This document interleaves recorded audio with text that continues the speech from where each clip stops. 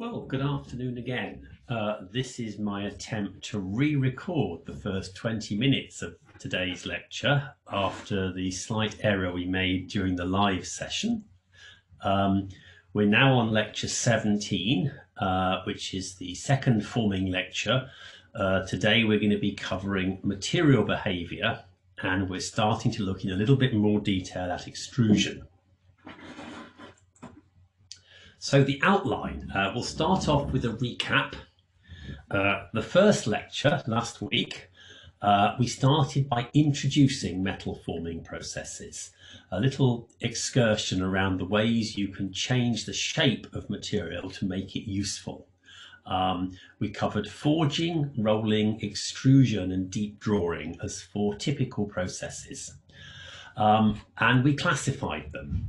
You can classify them in terms of bulk or sheet deformation. So that's both the feedstock that comes in and also the thing that you are producing. So a sheet deformation process would be deep drawing. A bulk deformation process would be forging. We classified them as hot or cold. If you remember that these two have distinct advantages and disadvantages. If you form hot, the metal is softer and more ductile, so the forming loads are lower, and you can put much more strain into it before anything goes wrong. It of course has downsides of it being hot and therefore potentially dangerous, and you tend to form oxide on the surface while you're doing it, and that can lead to poor surface finish. Cold is an example. There will be deep drawing, where although the loads you have to apply are higher, you end up with a better surface finish because you don't have atmospheric attack on the surface.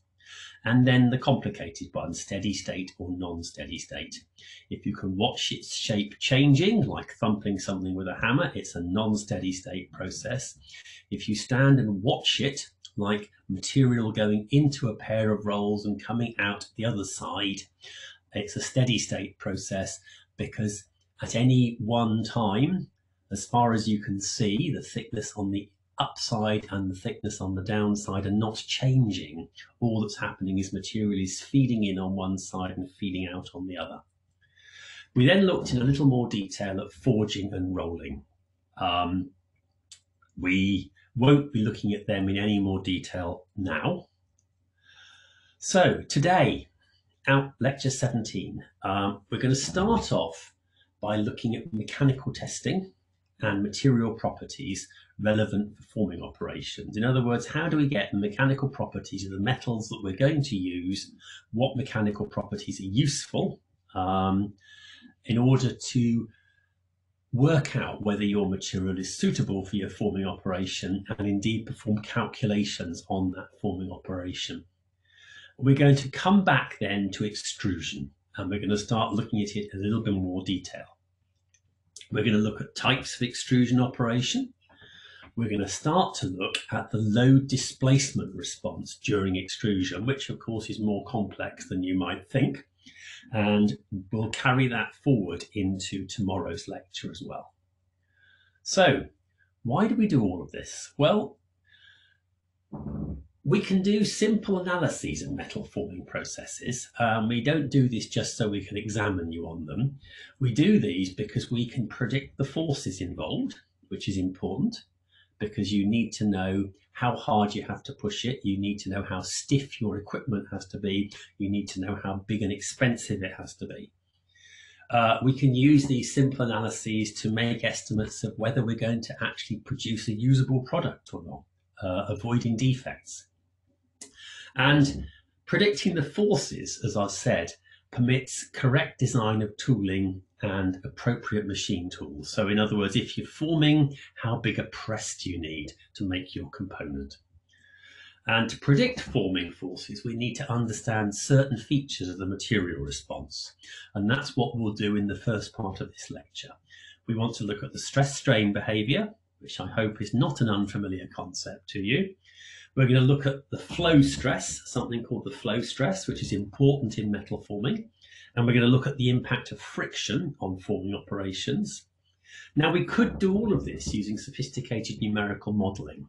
And packages to do this exist and people use them, but we won't be attempting it. We'll be doing simple pencil and paper calculations. So let's start off with material properties. Here we have a little rectangular cuboid made of metal, and it's got a cross-sectional area on the ends A.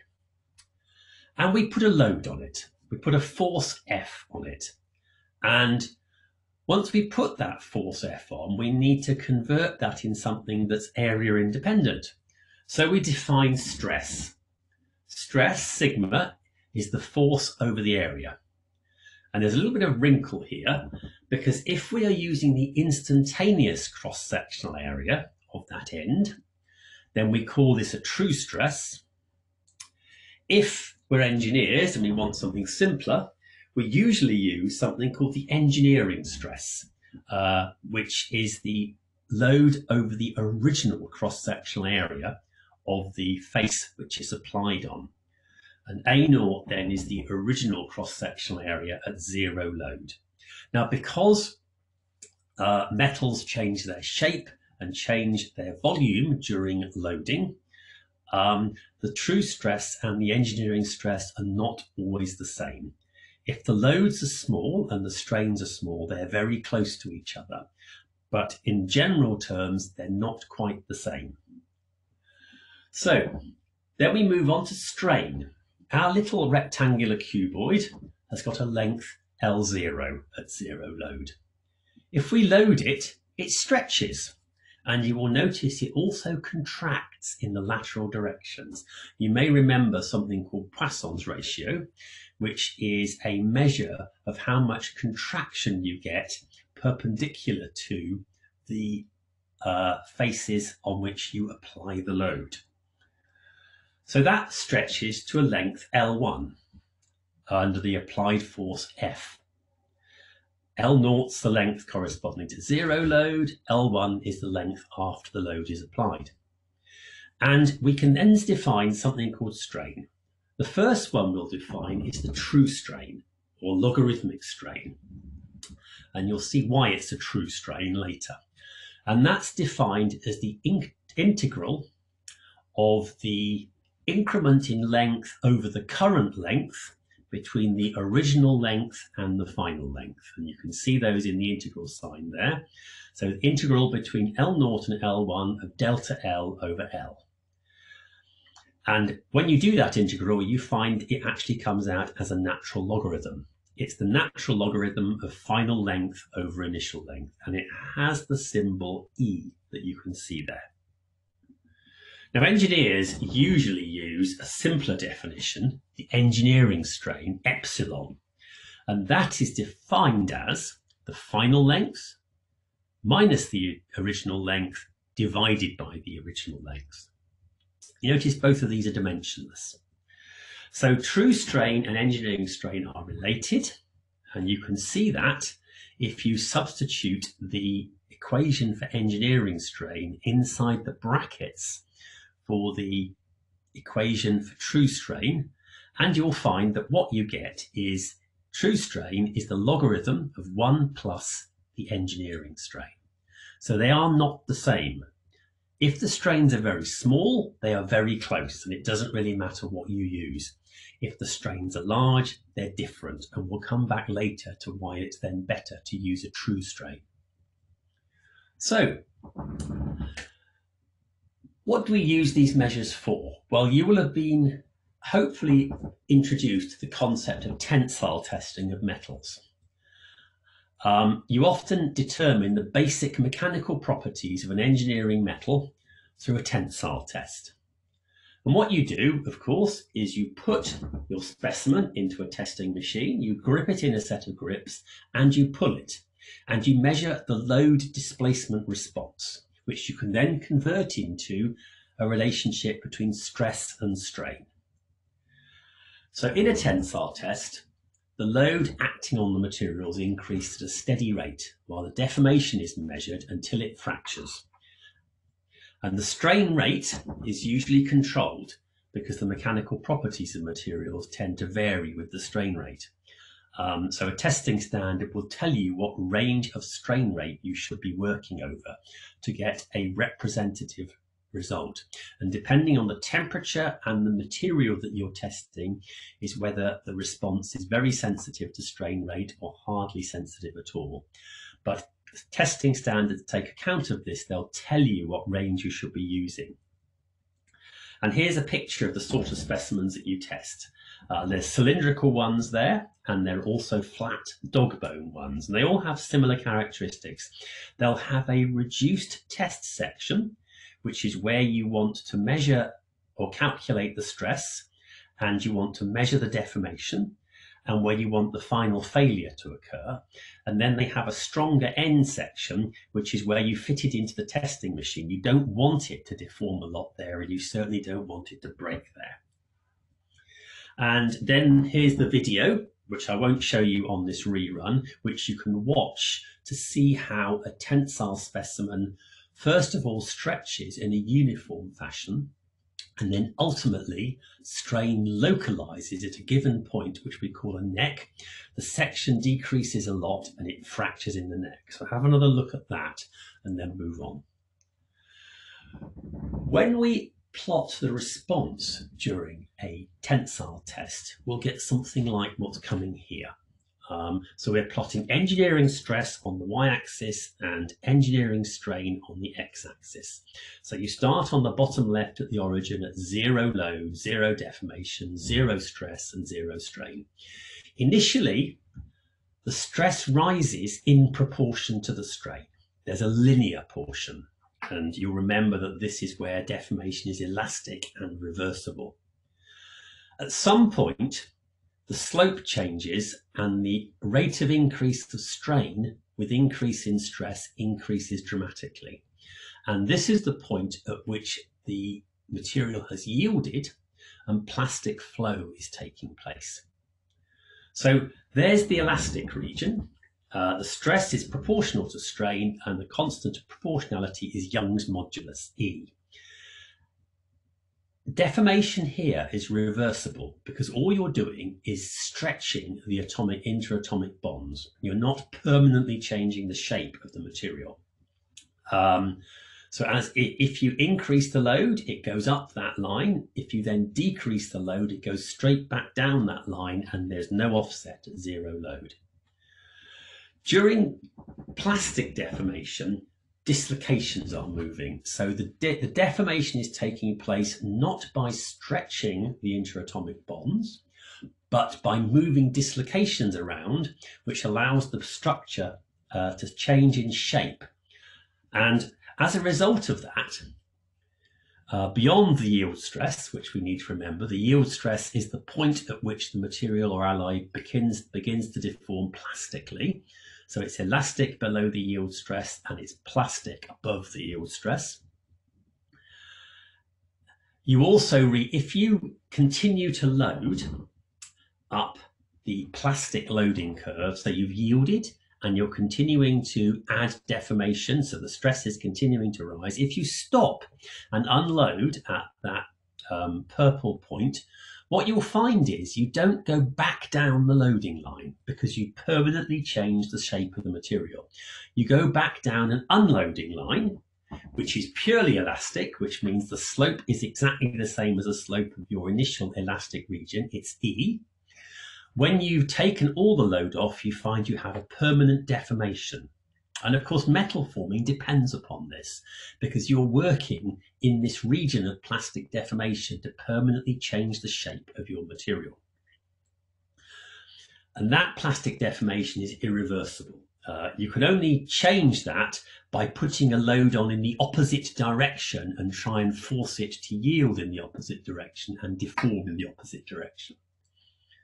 Now, of course, at the end of a tensile test, you get failure, and that's where deformation localizes into a neck, it becomes unstable, and it fails.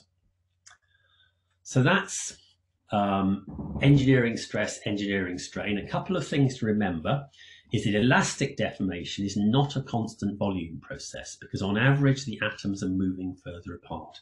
If you remember, Poisson's ratio for steel is 0.3, which means that actually it's slightly increasing in volume when you pull it elastically because the bonds are moving further apart. Plastic deformation is a constant volume process. Poisson's ratio is 0.5. And that's because movement of dislocation, which allows the shape to change, does not on average move the atoms further apart. And we take advantage of the fact that plastic deformation is constant volume in simple forming calculations. Now, why would we want to move from engineering stress strain to true stress strain? Well, let's actually put some more stuff on this diagram. Here is our engineering stress, engineering strain tensile test. And you can see we've got the elastic region, the yield stress, the ultimate tensile strength, which is the stress at the highest load, where necking is at the start, and then we've got final failure when the load's dropped off a bit. If we put true stress versus true strain on there, what you find is they're pretty well equivalent during elastic loading because there's little difference between true stress, engineering stress, true strain, engineering strain when the strains are small.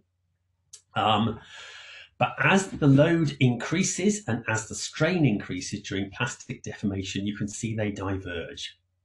The true stress, true strain curve is always above the engineering stress, engineering strain curve. And if you go down and sit down and do some sums in a spreadsheet, you'll see that's the case. So they're always above. And in particular, once a neck starts to form, the true stress, true strain curve goes up quite sharply because in the neck, the area, as the cross-section area is falling rapidly, which means the true stress is going up and the strain is localizing. So there's true stress versus true strain. Now, which strain measure should we use in metal forming? Well, let's do a simple thought calculation. Let's take a bar of gauge length 10 millimeters and let's stretch it to 20 millimeters. That's a very big stretch, by the way. So it's the sort of thing you'll do in metal forming. Let's calculate the increment of engineering strain. So epsilon 1 is final length minus initial length divided by initial length. 20 minus 10 over 10, it's 1. Now let's have another go. Let's stretch it by a further 10 millimeters. The increment of engineering strain is now 30 final length minus 20 initial length over 20 initial length. It's 0.5. It's smaller than first time round. Now, the total engineering strain over both those deformations, so going from right at the beginning to right at the end of the process, is not epsilon 1 plus epsilon 2, which is 0.5. It's actually 30 minus 10 over 10, which is 2. So engineering strains are not additive. They're only approximately correct at small strains, which suggests they might not be a good idea to use in a metal forming calculation.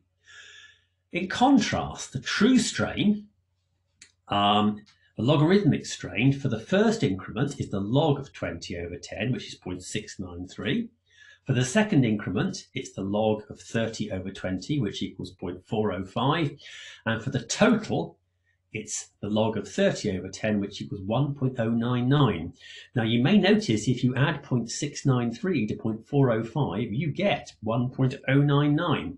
Epsilon E1, plus E2 equals E3. True strains are additive, which means they're quite useful for working with the large deformations associated with metal forming.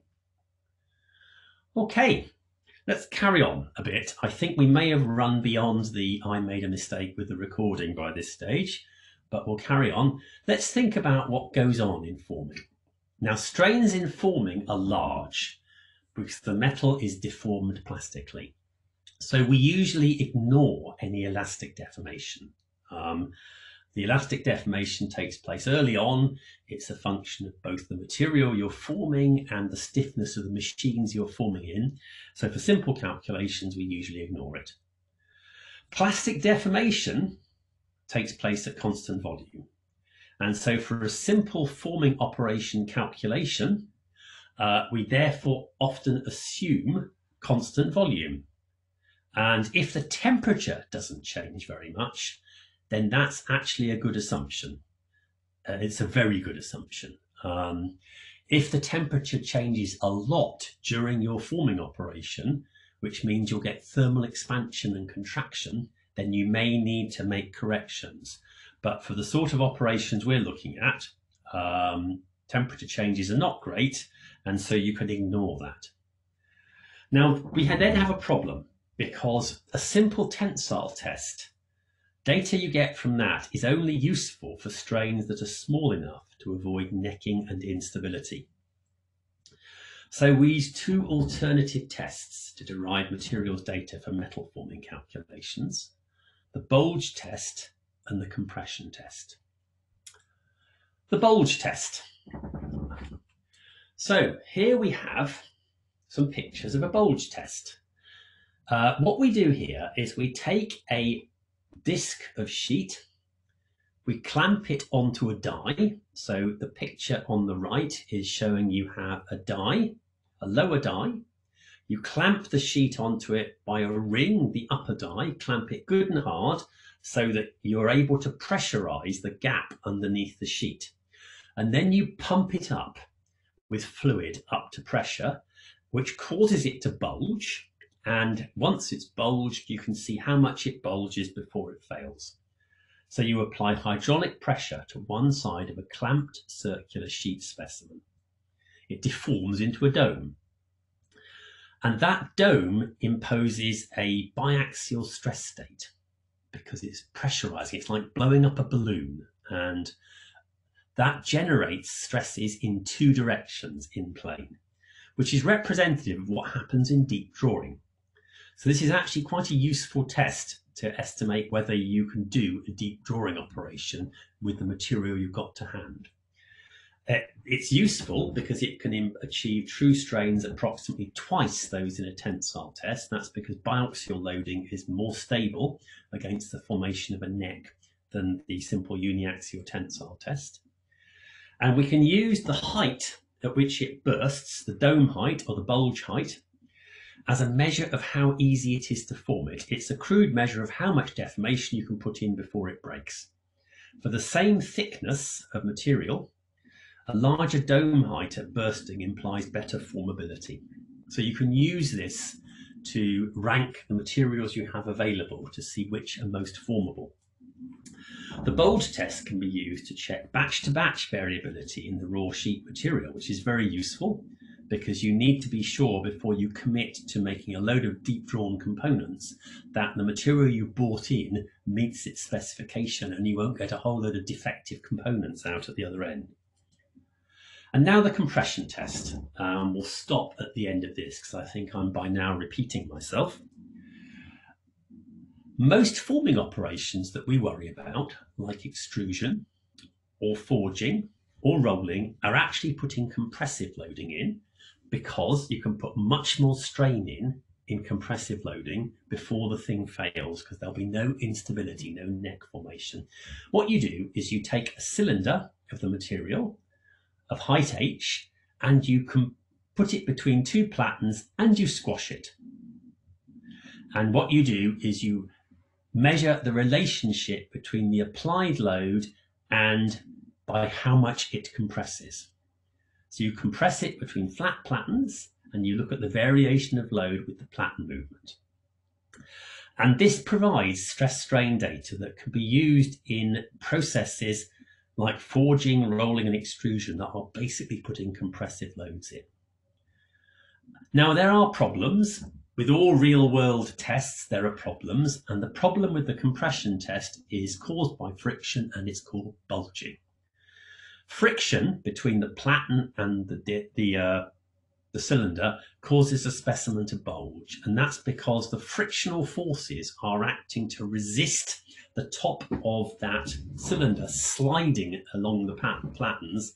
And so what you'll find is with friction, you get bulging, you get more radial expansion in the middle and less at the top, which means your simple assumptions about what's going on are wrong. So the way you get round this is to try and minimize friction. And typically you need lubricant, and you need a means of getting that lubricant onto the platen surfaces in adequate quantities. So what you do is you machine annular rings in the top and bottom of your specimen, and you fill in with an appropriate lubricant, and that allows you to minimize bulging. Now, if you can minimize friction and bulging, if you work out the true stress versus true strain response from a compression test, it will be exactly the same as the true stress versus true strain response in a tensile test, but you'll be able to get that data to much higher strains because there's no bulging, no necking. Right, we'll stop now because I believe we can now switch to the live video. So thank you for listening to this, and you can now switch to the live video to carry on.